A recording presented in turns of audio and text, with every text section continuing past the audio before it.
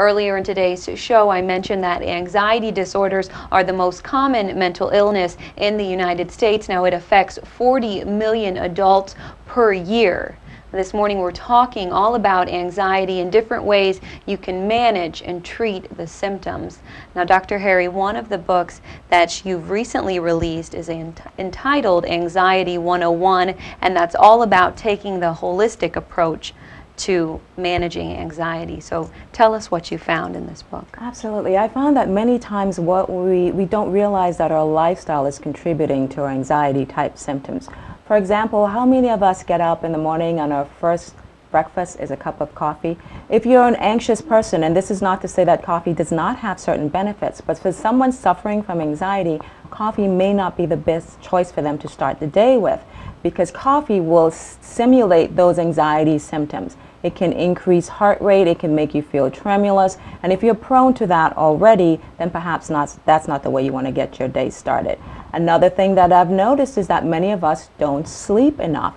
We sleep maybe 6 hours or less because there's so much to do, and we've got so many projects to do, etc., etc.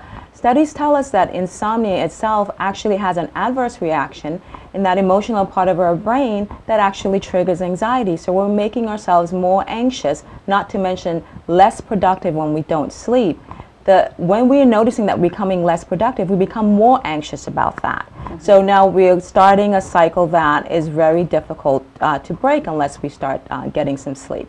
Another thing that I've noticed is that many times when we're anxious or we're under stress, we stop the thing that helps us the most, which is exercise. I know many of us think of exercise as a weight loss tool, and it is helpful for that. I like to think of exercise as a lifestyle tool because it does so many things. It increases so many of those hormones that we need to balance our anxiety levels. It increases something called brain-derived neurotropic factor, which is a protective for the brain, but it also, that particular thing also decreases our risk for depression and anxiety. So we're looking at exercise as a lifestyle tool. It doesn't mean that you have to become a bodybuilder or the next Miss USA or anything like that. Just regularity is what's important with exercise.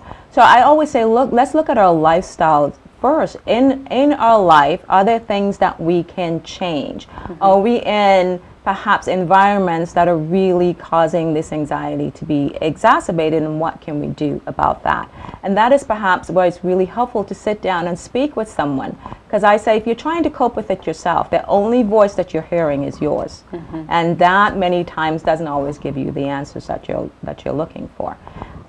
That voice, actually, that you're talking about, it can like beat yourself down, yes, can't it? It actually may have the exact opposite effect of what you're trying to accomplish. So establish calming routines for yourself. Massage therapy.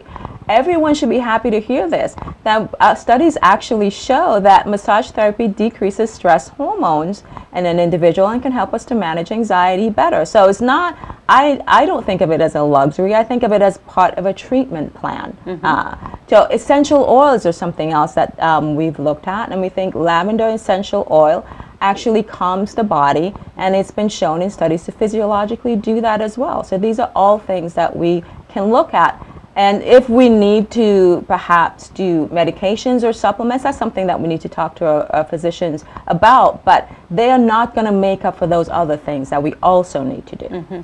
I want to ask you about that, Dr. Harry, what your take on prescription drugs like Xanax is. Do you feel, as a physician, that that's overprescribed? I think today, and perhaps even before today, we might be overprescribing it because, again, it doesn't solve a lot of the issues that are going on.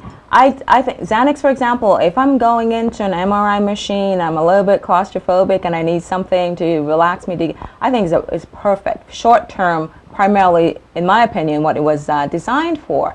It's not designed as a long-term treatment. It may start to change the brain chemically. We may start getting dependent on it. Addiction issues may come up, and those same issues that made us anxious in the first place might still be present in our lives.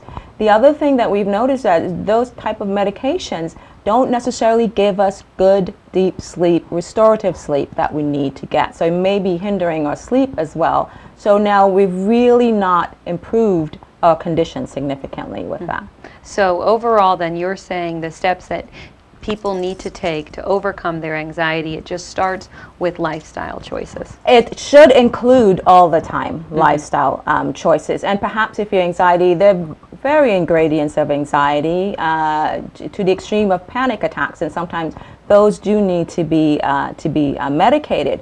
But we also need to have management issues and coping skills established in that as well. And so we must address our lifestyle when we're looking at treating anxiety. Great.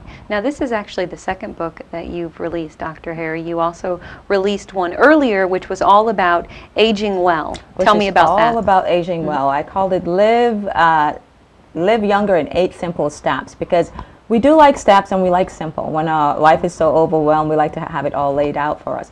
In that book, what I tried to teach everyone is how everything is connected.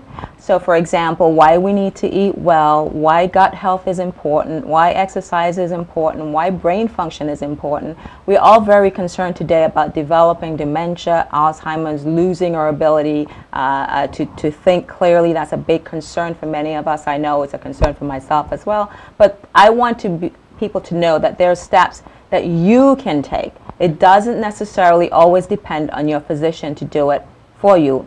I want people to be proactive. I want to give them the tools that they need to be proactive.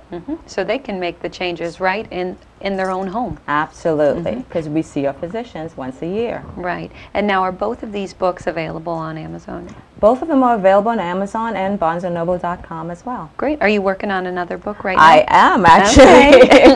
Can you give us a little tease of what it will be about? A little teaser. This book is actually, I call it, I don't have the exact name all written down, but it's primarily targeted at how to look fabulous from head to toe, step by step. I love it. I look forward to reading it when you are finished. Well, so thank you. You'll have to come back on the show and talk with us. I certainly will. All about it. All right, if you want more information on Dr. Harry, you can just check out the information that you see on the bottom of the screen. Again, it's been a pleasure talking with you, and I hope that people can take everything you said away and apply it to their lives, because it sounds like it could really help decrease anxiety. Well, thank you for having me. I'm going to take a quick break right now. There's more to come this morning. Stay with me.